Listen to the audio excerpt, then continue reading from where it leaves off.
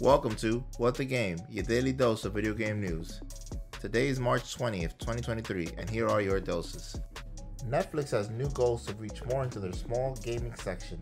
They are planning on having games playable on all the devices that the holder's account is linked to. TVs, tablets, phones, PCs, and even consoles. It's their way of entering the cloud gaming space.